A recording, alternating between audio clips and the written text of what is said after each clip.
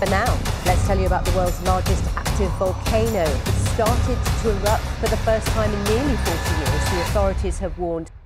While there are horrifying natural calamities such as hurricanes and tsunamis, volcanoes have an especially horrible personality.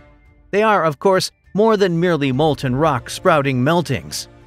Volcanoes are raging messengers of death and destruction that emanate from the planet's core.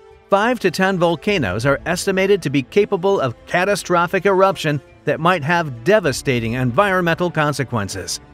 One of these volcanoes, which lies beneath Sumatra's Lake Toba, has erupted twice in the last million years. Is this earth-shattering volcano about to explode? And if so, what are our chances of survival? Let us find out in this video. Volcanic eruptions have wreaked havoc on human civilizations throughout history, including the well-known Vesuvius eruption in 79 AD, which murdered the people of Pompeii and preserved their bodies in ash. More recently, in Indonesia, Mel Tambora altered the climate, producing 1816, the year without a summer. Supervolcanic eruptions are among the most destructive natural disasters on the planet, yet they only occur every 17,000 years or so. Mount St. Helens' 1980 eruption, on the other hand, was the deadliest in American history, killing 57 people. A major volcanic eruption, despite emitting only 1 cubic kilometer of ash, could plunge the Earth into a volcanic winter of turmoil and famine, in addition to bringing death and destruction. Lake Toba is a beautiful sight. Sumatra, the largest and deepest lake in Southeast Asia, is home to the world's largest island within an island, and the 6th largest lake island. In Sumatra, there are 2 smaller lakes, Lake City Holy and Lake Egg Natonang. The former even has its own island in Sumatra's northwestern region. Highlands, it has the best view of Lake Toba and Sumatra, and the Tuk-Tuk Peninsula is where the majority of guests land. In tourist literature, it is characterized as a great area to do nothing and to sit back, relax, and absorb. But this peacefulness masks a dangerous underbelly. The October supervolcano, which is still active, lies below the calm water of Lake Toba on the Indonesian island of Sumatra. Lake Toba is a 100-kilometer-long crater that was the site of Earth's most recent mega-eruption, about 75,000 years ago. The most powerful eruption on Earth in the last 2 million years also occurred here. The earliest big eruption in the Lake Toba region happened 1.4 million years ago, from a large stratovolcano at the lake's northwest end. The second occurred 840,000 years ago near the lake's southern end, while the third occurred 500,000 years ago toward the lake's northern end. Of course, the fourth and last event occurred 75,000 years ago. The latest eruption produced lava, or rather tough lava, that normally has a thickness of 50 meters that can reach 400 meters and 600 meters inside the caldera. This eruption's flows reached the ocean of both sides of Sumatra. The faraway Toba ash blanket has been spotted as far away as the Arabian Sea and Lake Malawi, encompassing an area estimated to be 7 million square kilometers, around the size of the United States. The Indian Ocean got a lot of it.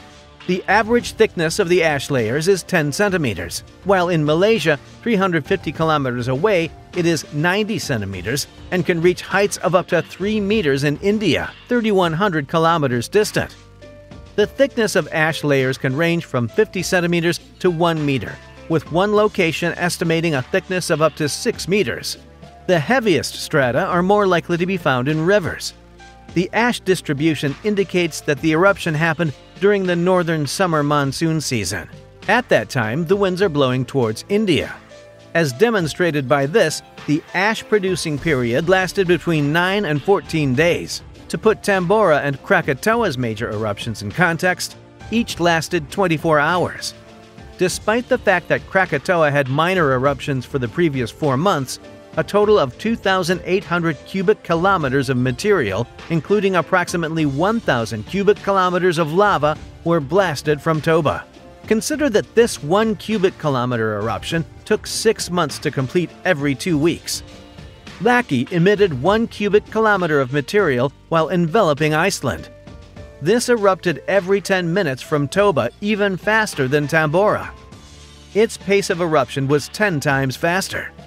We can roughly determine how the eruption developed by putting all of the material together. The massive magma chamber was discovered about 10 kilometers beneath the surface. It had been there for approximately 150,000 years, and crystallization had occurred during that time. Because the crystals immersed to deeper levels, the magma chamber's roof eventually began to weaken and dissolve as a result of the intense heat, and the magma's buoyancy pushed the roof upward to the points at which it eventually began to break. Unlike typical eruptions, supervolcanoes do not require a new intake of magma to begin an eruption once the mil fraction hits 50%. The pressure of a huge magma chamber, on the other hand, can spontaneously break 10 centimeters of rock. When the melt portion hits 50%, it is probable that significant inflation, possibly hundreds of meters, happened before the breaking, resulting in large earthquakes. The first crack provided a little entrance in the early lava. The eruption quickly became more powerful as the changing pressure beneath caused new fissures. Lava began to flow along the ring fracture from other areas as magma erupted in July or August. It ultimately poured around the entire ring. The length of this initial phase is an educated guess for Krakatoa, which lasted several months. The caldera ring was the source of all eruptions. There was almost certainly no core eruption. Large eruptions may have multiple departure points at the same time. The speeds at which the lava was suddenly erupting surpassed anything seen before on the planet. Fountain collapse, which mainly happened during the early and middle stages of the eruption, created pyroclastic flows that traveled hundreds of kilometers. Sumatra was finally covered with lava and tuff to a depth of at least 50 meters. These were also utilized to build the lake's 300-meter-high cliffs. At this time, there could have been one or more extremely powerful explosions that formed an eruption column tens of kilometers high, spreading ash across the Indian Ocean in a variety of locations, but not reaching India. This is controversial because others argue that there is little evidence for such high eruption columns and that all of the lava was ejected at a sluggish rate, with tiny ash particles being hurled up to 10 kilometers into the air by the heats of the pyroclastic flows following the trade winds. This ash spread far and wide, enveloping not just India, but also the neighboring Malaysia. This generated the vast majority of the ash. The magma reservoir soon lost enough pressure that the ridge began to collapse rapidly, resulting in a 2-kilometer-deep crater within days or weeks.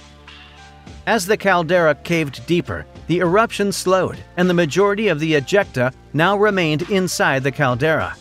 The original reservoir's bottom, which had become silica pore, was where the magma was coming from, with a moan by this point. After the eruption subsided, the volcano remained silent for a long time. Approximately 40,000 years after the eruption, the magma reservoir began to refill, and the caldera's center began to swell. Minor eruptions occurred primarily along the ring fault. The majority of these eruptions were triggered by old magma remains, but in a few cases, new magma also made it to the surface and formed a few cones. Sumatra would surely have been a horrible place covered in lava, polluted by gases, and sterilized by a pyroclastic heat.